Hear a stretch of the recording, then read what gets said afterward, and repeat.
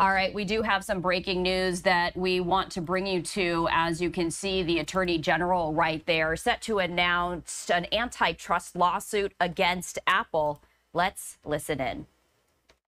States and the District of Columbia sued Apple in the U.S. District Court for the District of New Jersey for violating Section 2 of the Sherman Antitrust Act. Over the last 2 decades, Apple has become one of the most valuable public companies in the world. Today, its net income exceeds the individual gross domestic product of more than 100 countries. That is in large part due to the success of the iPhone, Apple's signature smartphone product. For over a decade, iPhone sales have made up a majority of Apple's annual revenue. Today, Apple's share of the U.S. performance smartphone market exceeds 70%, and its share of the entire U.S. smartphone market exceeds 65%. Apple charges as much as nearly $1,600 for an iPhone.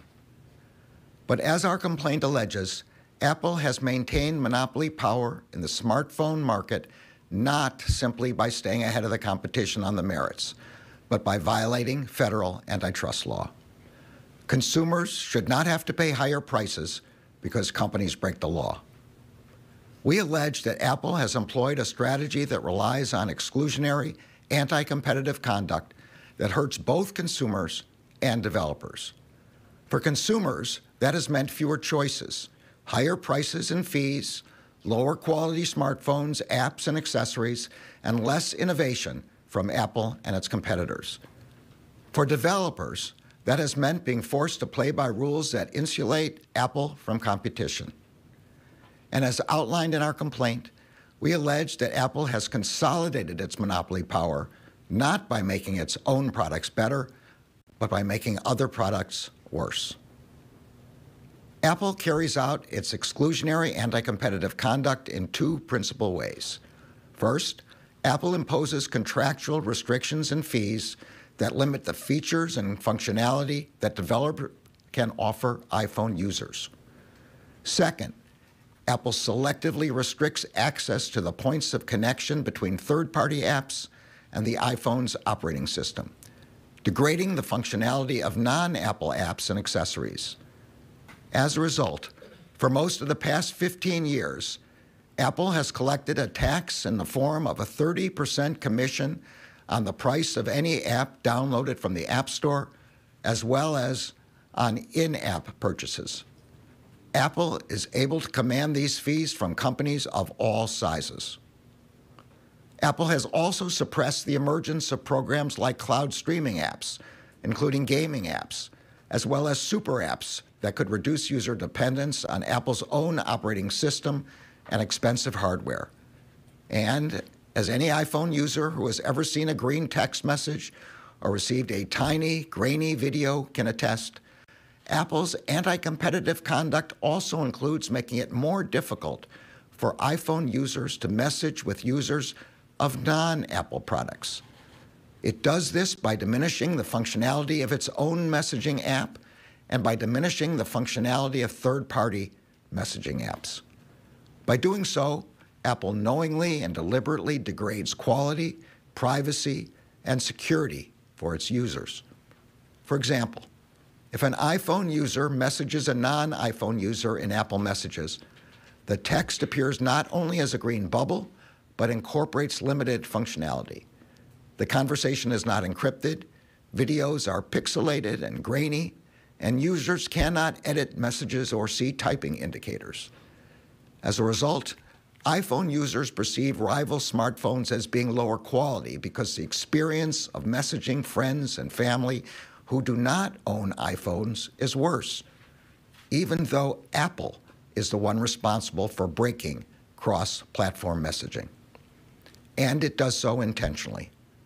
For example, in 2013, a senior executive at Apple explained that supporting cross-platform messaging in Apple Messages, quote, would simply serve to remove an obstacle to iPhone families giving their kids Android phones, close quote. In 2022, Apple's CEO was asked whether Apple would fix iPhone to Android messaging.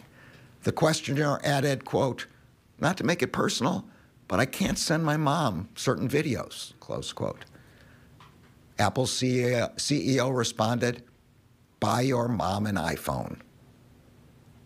In addition to selectively controlling app distribution and creation, we allege that Apple is violating the law by conditionally restricting developers' access to the interface, which is needed to make an app functional on the Apple operating system. For a product like a smartwatch or a digital wallet to be useful to an iPhone user, it must be able to communicate with the iPhone's operating system. But Apple creates barriers that make it extremely difficult and expensive for both users and developers to venture outside the Apple ecosystem. When it comes to smartwatches, Apple not only drives users to purchase an Apple Watch, which is only compatible with an iPhone, it also uses its technical and contractual controls to make it harder for someone with an iPhone to use a non-Apple smartwatch. And when it comes to digital wallets, Apple's exclusionary conduct goes a step further. Digital wallets allow users to store and use passes and credentials in a single app, including credit cards, personal identification, movie tickets, and car keys. Apple Wallet is Apple's proprietary digital wallet on the iPhone. Apple actively encourages banks, merchants, and other parties to participate in Apple Wallet, but it simultaneously exerts its monopoly power to block these same partners from developing alternative payment products and services for iPhone users. For example, Apple has blocked third-party developers from creating competing digital wallets on the iPhone that use what is known as tap-to-pay functionality. That is the function that makes a digital wallet, well, a wallet. Instead, Apple forces those who want to use the wallet function to share personal information with Apple, even if they would prefer to share that information solely with their bank, medical provider, or other trusted third party. When an iPhone user puts a credit or debit card in Apple Wallet, Apple inserts itself into the process that would otherwise occur directly between the user and the card issuer. This introduces an additional potential point of failure for the privacy and security of Apple users. And that is just one way in which Apple is willing to make the iPhone less secure and less private in order to maintain its monopoly power. The Supreme Court defines monopoly power as, quote, the power to control prices or exclude competition. As set out in our complaint, Apple has that power in the smartphone market. Now, having monopoly power does not itself violate the antitrust laws, but it does when a firm acquires or maintains monopoly power, not because it has a superior product or superior business acumen, but by engaging in exclusionary conduct. As set out in our complaint, Apple has maintained its power not because of its superiority, because of its unlawful exclusionary behavior. Monopolies like Apple's threaten the free and fair markets upon which our economy is based. They stifle innovation. They hurt producers and workers, and they increase costs for consumers. If left unchallenged, Apple will only continue to strengthen its smartphone monopoly. But there's a law for that. The Justice Department will vigorously enforce antitrust law. Enforcing the law protects consumers from higher prices and fewer choices. That is the Justice Department's legal obligation. That is what the American people expect. That is what they deserve. I am grateful to the attorneys and staff of the Department's Antitrust Division for their tireless work on this case on behalf of the American people. I'll now turn the podium over to the Deputy Attorney General. Thank you very much, Mr. Attorney General, and good morning, everyone. In our fight against corporate misconduct, the Department's approach is straightforward and relentless. We identify the most serious wrongdoers, whether individuals or companies, and then we focus our full energy and devote all necessary resources to holding them accountable. Accountability promotes fairness, it drives deterrence, and it advances the rule of law. By holding all companies to the same standards, our approach to corporate enforcement benefits all Americans. Americans who deserve and who demand a justice system that holds accountable those who break the law. For over a century, our federal antitrust laws have been a critical tool for protecting competition, the competition that fuels and drives our nation's economy. These laws protect consumer choice in the market, they keep prices in check, they promote quality, and they open doors to innovation. Today, the department alleges that Apple, one of the world's largest tech companies, crossed the line from rigorous competition to anti-competitive exclusion, unlawfully maintaining a monopoly in violation of the Sherman Act. The complaint makes clear that for years, Apple has tightened its grip on the smartphone market. It has done so not through product improvements, but by maintaining a chokehold on competition, locking its customers in to the iPhone while locking its competitors out of the market. As a result, and as the complaint details, Apple has gone from revolutionizing the smartphone market to stalling its advancement. This shift has smothered an entire industry, from users to app developers to the next generation of innovators.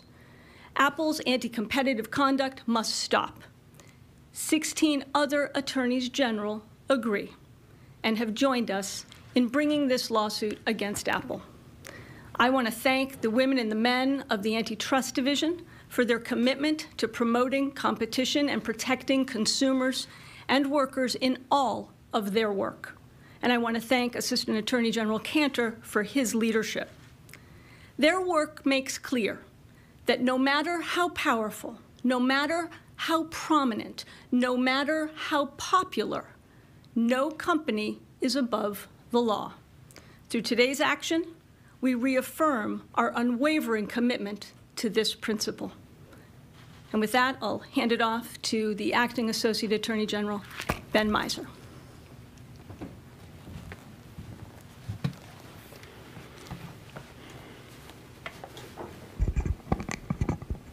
Thank you, Deputy Attorney General Monaco. And I want to echo the Attorney General's and the Deputy Attorney General's thanks to the leadership and staff of the Antitrust Division for all their extraordinary work in promoting competition and advancing economic opportunity.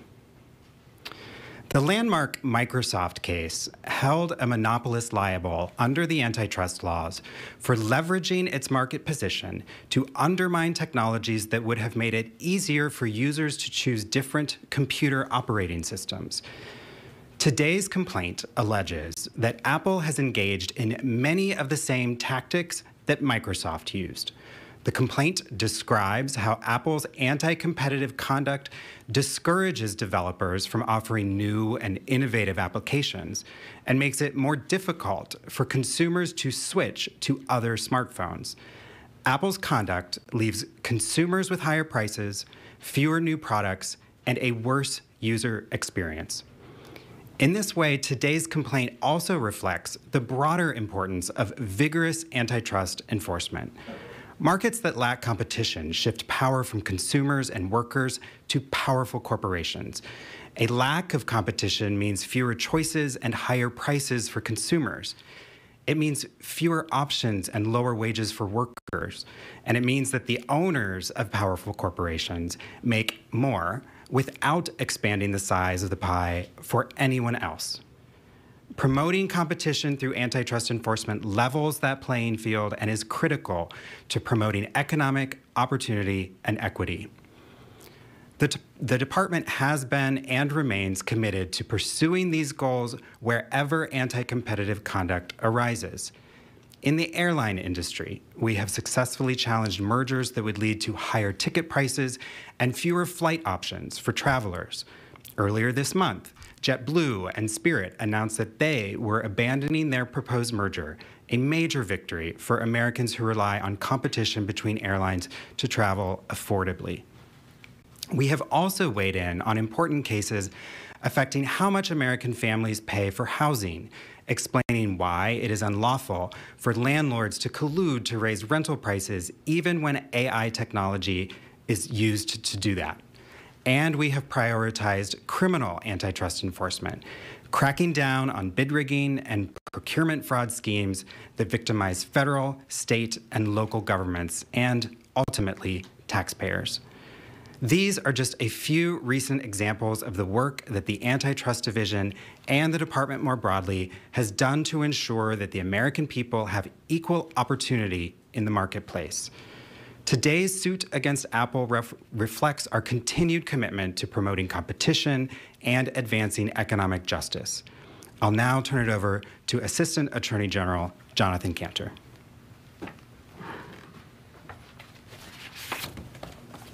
Good morning. Thank you, Attorney General Garland, Deputy Attorney General Monaco, Acting Associate Attorney General Miser, and a special welcome to the New Jersey Attorney General Plotkin. And I'd also like to acknowledge Principal Deputy for the Antitrust Division, Doha Meki, Deputy Assistant Attorney General Hedel Doshi, and Deputy Assistant General Michael Kiedis. The Department of Justice has an enduring legacy of taking on the biggest and toughest monopolies in history. This includes historic cases against Standard Oil, AT&T, and Microsoft.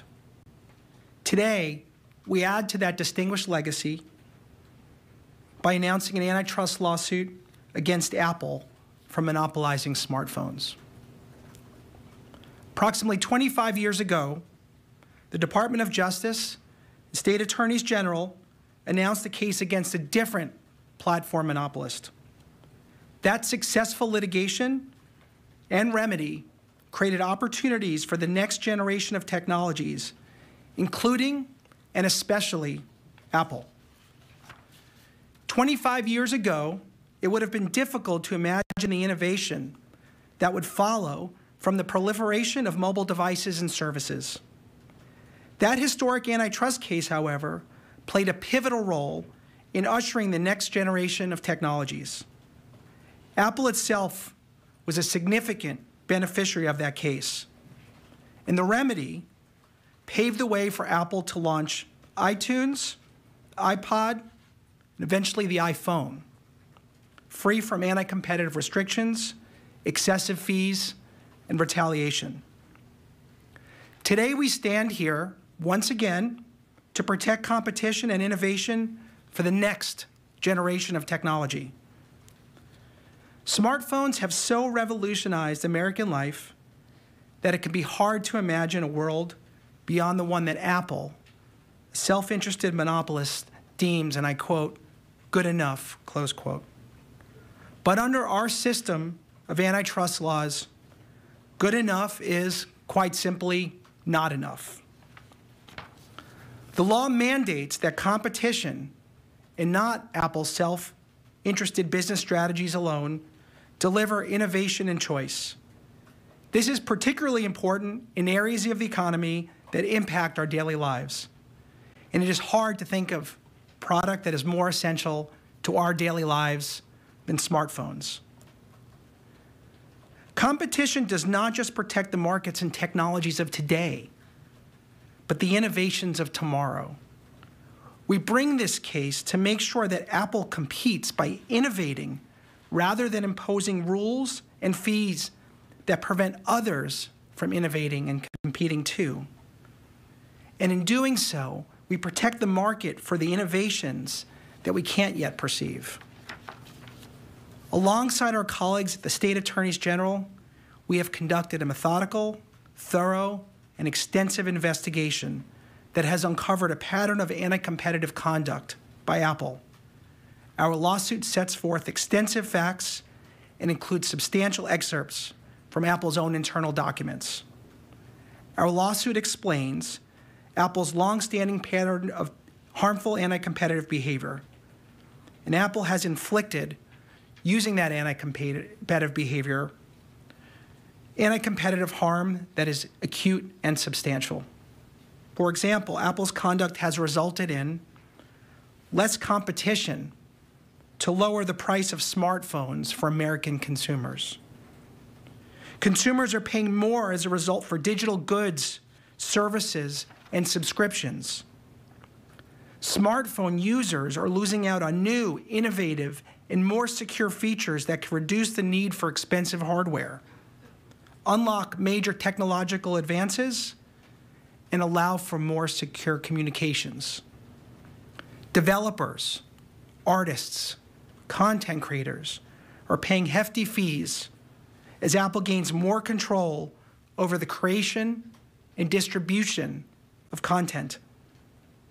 Banks and credit unions are now paying new credit card fees for every tap-to-pay transaction initiated from an iPhone in retail stores and businesses. These fees will cost the economy, the U.S. economy, billions of dollars. Apple has long relied on contractual restrictions rather than competition on the merits to fortify its monopoly power. We know this because Apple's internal documents tell us as much. In 2010, a senior Apple executive emailed the then CEO of Apple about an ad for a new Kindle reader. The ad began with a woman using her iPhone to buy and read books on a Kindle app. She then switches to using an Android smartphone and continues to read her books using the same app. The senior executive at Apple expressed his concerns in candid terms. And I quote, "Message that can't be missed is that it is easy to switch from iPhone to Android. Not fun to watch," close quote. Apple was clear in its response to this competitive threat. Apple would, and I quote, "force," close quote, developers into using Apple's payment system. As we allege in our lawsuit, Apple repeatedly responded to competitive threats like this one by making it harder to leave than making it more attractive to stay. The antitrust laws have something to say about that. In closing, I would like to thank the unbelievably hardworking, dedicated, talented, and extremely awesome staff of the Antitrust Division, many of whom are in the back. They are exceptional public servants, and I am so proud every day to call them colleagues. I would also like to thank the Attorneys General and their incredible teams from Arizona, California, Connecticut, District of Columbia, Maine, Michigan, Minnesota, New Hampshire, New Jersey, New York, North Dakota, Oklahoma, Oregon, Tennessee, Vermont, and Wisconsin. Finally, I extend our deepest gratitude to the U.S. Attorney and his extraordinary team from the District of New Jersey who join us in filing this important and historic case.